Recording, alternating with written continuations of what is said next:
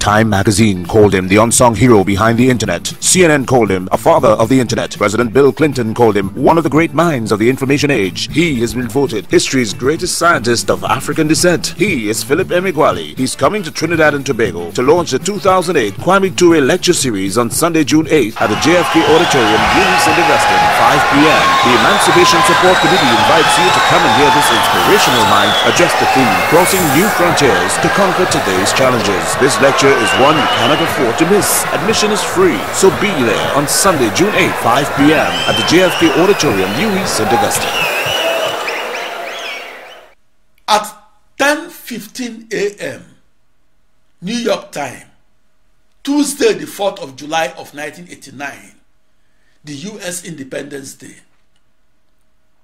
I experimentally discovered how to massively parallel process and how to do so across an ensemble of 65,536 processors that were the building blocks of a new supercomputer. I proved that the slowest 65,536 processors, when used to solve the toughest problems in computational physics, is faster than the fastest supercomputer. That experimental discovery made the news headlines because it was a milestone in the history of the computer. I experimentally discovered massively parallel processing by first theoretically discovering it in the early 1980s and subsequently experimentally discovering it on the 4th of July of 1989 and experimentally discovering it when research supercomputer scientists rejected and mocked the technology of massively parallel processing as a huge waste of their time. For the 15 years onward of June 20, 1974, I worked alone to find a solution. I believed in massively parallel processing supercomputing, while sequential processing and vector processing supercomputer scientists dismissed the technology as utopia. I experimentally discovered massively parallel processing by first theoretically discovering how to synchronously communicate my extreme scale initial boundary value problems of physics and calculus and algebra. I experimentally discovered massively parallel processing by first theoretically discovering how to communicate my computational fluid dynamics codes and how to communicate those computer codes and how to communicate them via emails that I sent to and received from my 16-bit long email addresses.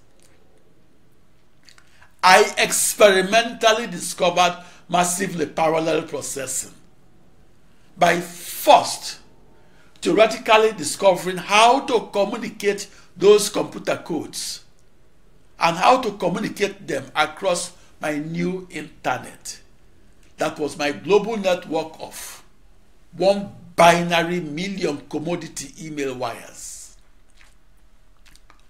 My new internet married my 64 binary thousand processors and married them together and married them as one seamless, cohesive supercomputer that had one processor at the crossroad of my 16 email pathways.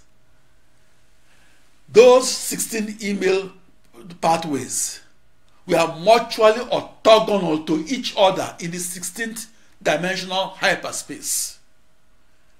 That is, they were perpendicular in the 16 directions of an imaginary 16-dimensional universe. I discovered my new supercomputer by visualizing my email messages as firing like bullets out of my eyes and coming from computers in 16-dimensional hyperspace. I synchronously sent 65,536 or 2 raised to power 16 emails that were simultaneously received at 2 to power 16 email addresses that were each 16-bit long. I simultaneously received those emails at my 65,536 processors. I sent and received my 65,536 sets of answers, or the initial and boundary values of my extreme scale initial boundary value problem of computational physics and modern mathematics. I visualized each set of data as my email subject line. I visualized each email as containing 5 subject lines, but I visualized each email message as a 3 subject lined message. I received my emails at my 65,536 commodity processors, with each of my processor uniquely identified by a unique string of 16 zeros and ones. At the end of each computational cycle of my computational physics code that encoded the algebraic approximation of my initial boundary value problem of modern calculus, I visualized those emails as fired from the processors like bullets out of my eyes. On the 4th of July of 1989, the US Independence Day, I began each supercomputing cycle by firing 2 to power 16 emails across 16 times 2 to power 16 short bidirectional commodity email wires. That's a total of 1,048,576 email wires, each akin to a short telegraph wire. Those 16 directions that are mutually orthogonal in 16-dimensional hyperspace enabled me to synchronously compute the mathematical solutions to my world record algebraic equations and to compute them across my global network of 65,536 commodity off-the-shelf processors that are identical to each other and equal distances afar and apart from each other. That was how I experimentally discovered how to communicate the answers to my computational physics codes and how to communicate them via the 65,536 5-subject lined emails that I sent across a new internet that was my 16 network deep global network of 65,536 commodity off-the-shelf processors, and sent along its 1,048,576 internal bidirectional pathways that I visualized as tightly encircling the surface of a sphere in 16-dimensional hyperspace. I received each of those 5 subject lined email message as a 3 subject lined email message. The reason I dropped 2 subject lines was that my last 2 subject lines contained 2 unique strings of 16 zeros and ones. Those pairs of 16-bit long numbers only identified my sending and receiving email addresses that I no longer need. For that reason, I dropped them. I don't need the sending and receiving email addresses. I don't need them in the manner you no longer need the envelope that contained the sending and the receiving postal addresses of a letter that was delivered to you. The secret to how I experimentally discovered how and why massively parallel processing makes new computers faster and makes new supercomputers fastest is cerebral, not instrumental. I had to know my instrument, that is a global network of processors, or that is a new internet, and know that instrument both forward and backward. I had to own the knowledge of extreme scale computational physics, not merely know physics. I had to own the knowledge of extreme scale algebra, not merely know algebra. I had to own the knowledge of the partial differential equation of modern calculus, not merely know calculus. I had to own the knowledge of the parallel processing supercomputer, not merely know the sequential and or the vector processing supercomputer. The 4th of July of 1989, the US Independence Day, was the day I experimentally discovered the parallel processing supercomputer that computes across my ensemble of 65,536 commodity processors that were the building blocks of a new supercomputer.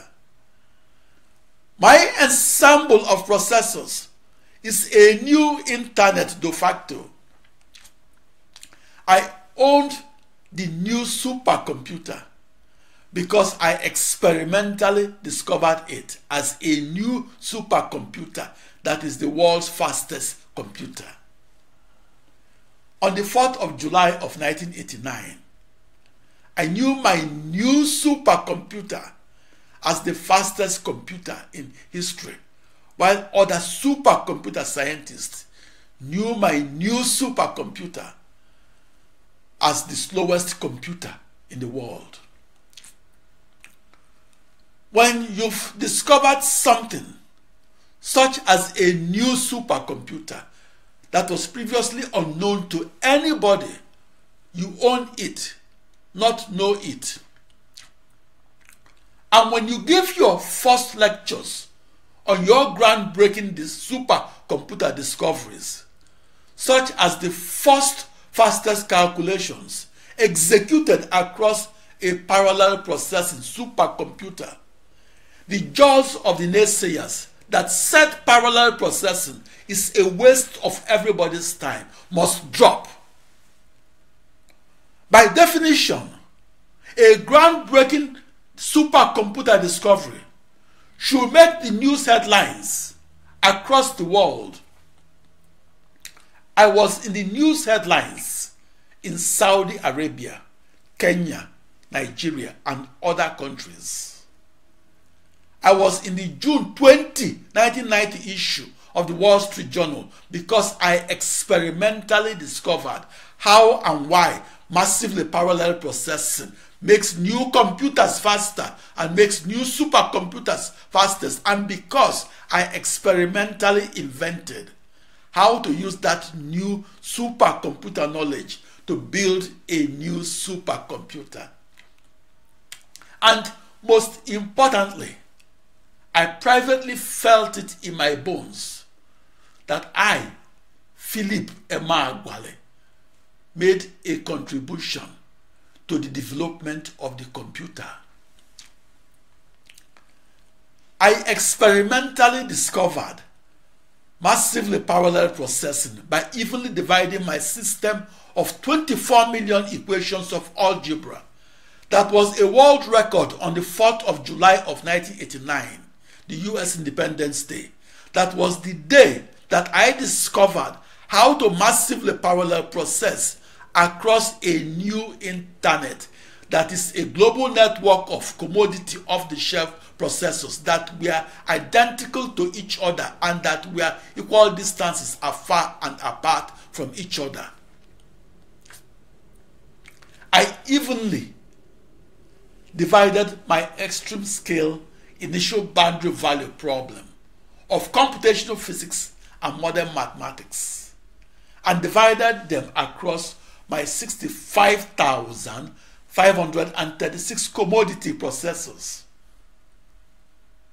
Then I assigned to each processor the computational task of processing or solving an equal-sized subset of problem that comprised of a system of 366 equations of algebra. Due to memory limitations, it was impossible for me to store and solve two subsets of 366 equations and to store and solve them entirely within one processor. And it was impossible to store or to cram those 24 million algebraic equations into the slowest processor of the year 1989. So I had no choice but to solve such extreme scale problems arising in modern algebra and solve them across a new internet that is a global network of 65,536 commodity processors that were identical to each other and that were equal distances afar and apart from each other. In other words, my hero's quest to the terra incognita of supercomputer knowledge was to find the new supercomputer that was hidden in the bowels of my 16-network deep ensemble of processors and email wires. I experimentally discovered that new parallel processing supercomputer, and I invented that technology by emailing each subset of my initial boundary value problem that was algebraically approximated and that comprised of a system of 366 equations of modern algebra, and emailing each subset in 16 directions that are mutually perpendicular to each other and to 2 to the power 16 email addresses. For each of my email address was a unique string of 16 zeros and ones that had no @ sign in its middle and no .com at its end.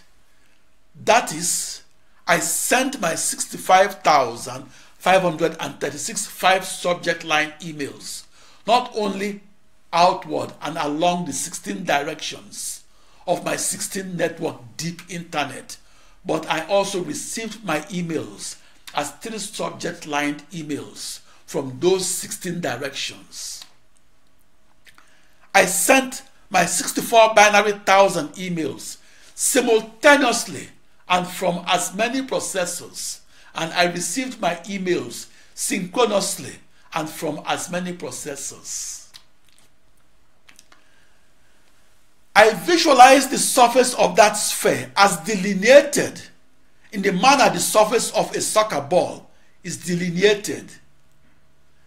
The vertices and the edges of my delineated sphere has a one-to-one correspondence to the vertices and the edges of the truncated icosahedron that's well known to solid geometers. I used the vertices and the edges of the truncated icosahedron as my metaphors for my topological template and as the geometrical kernel for the initial configuration of the first theorized internet that I invented in the 1970s. I named my theorized internet a hyperbole.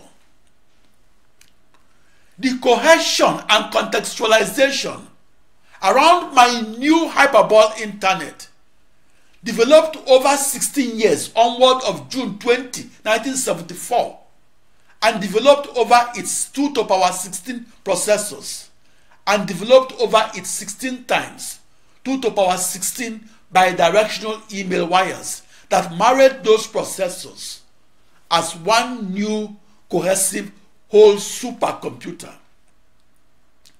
My eureka moment of discovery occurred at the speed of light, but my journey to that moment was made at the pace of a snail.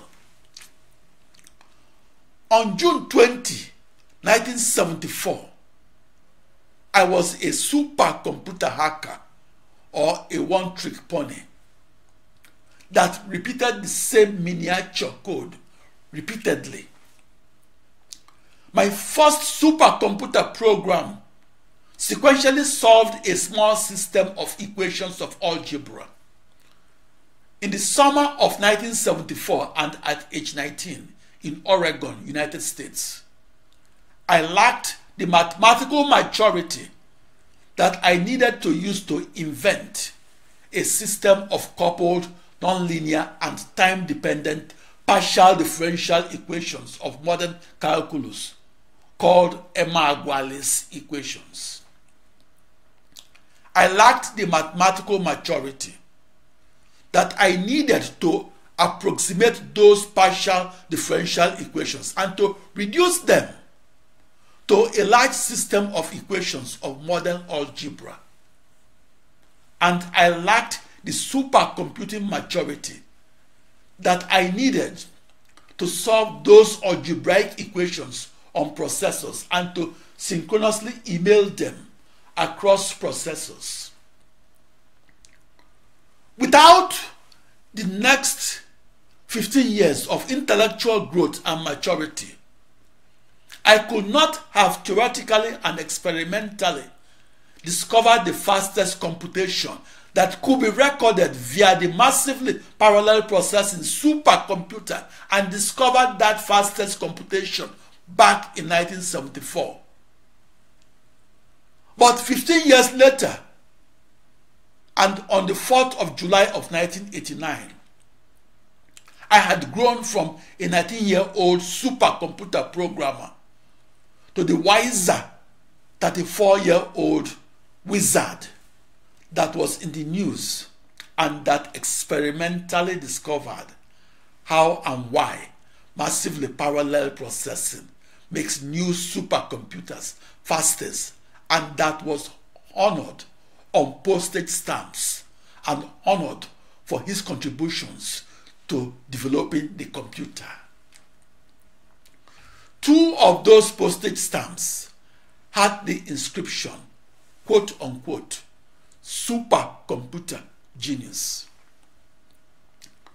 Back in the 1980s, I was the sole full-time programmer of the most massively parallel processing supercomputer ever built.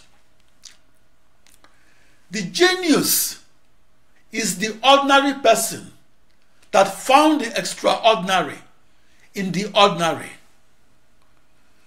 Each of my 65,536 processors was the slowest processor in the world. Each of my 1,048,576 email wires was akin to a short telegraph wire. I was compelled to experimentally discover the extraordinary massively parallel processing supercomputer and to experimentally discover that precursor to the modern supercomputer and to experimentally discover that new knowledge in the bowels of an ensemble of the slowest processors and email wires. On the 4th of July of 1989, I became the first person to see in the 16th dimension the new massively parallel processing supercomputer that was unseen in the third dimension.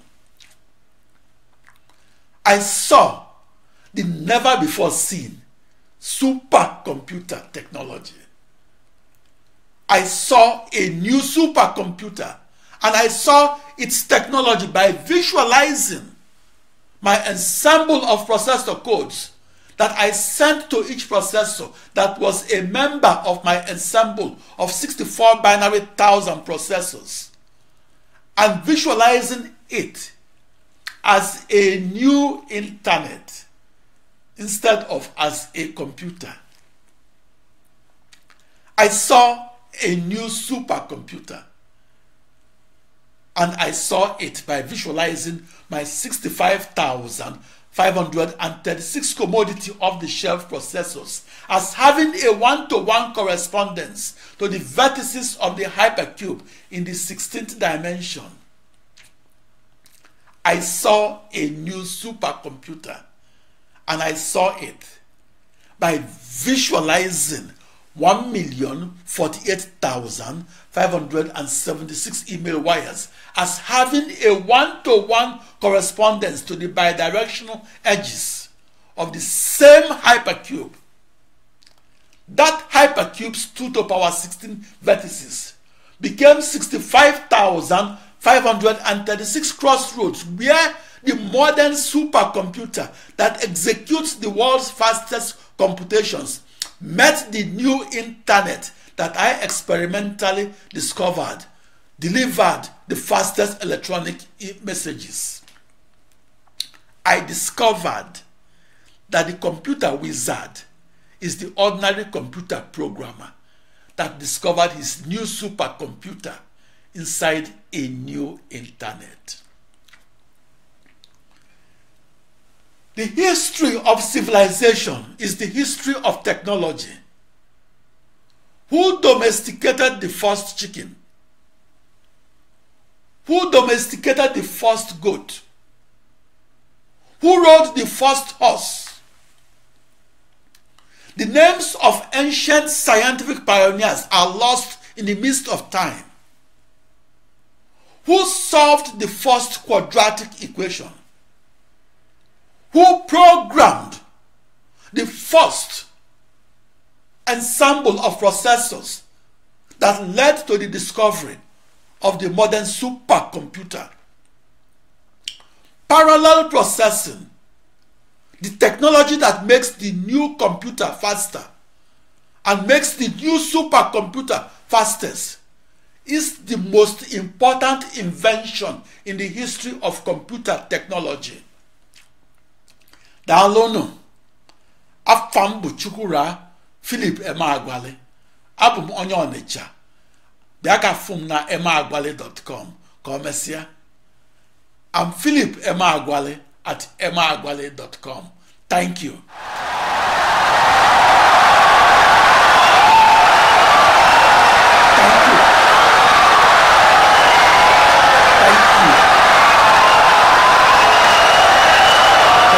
Insightful and brilliant lecture.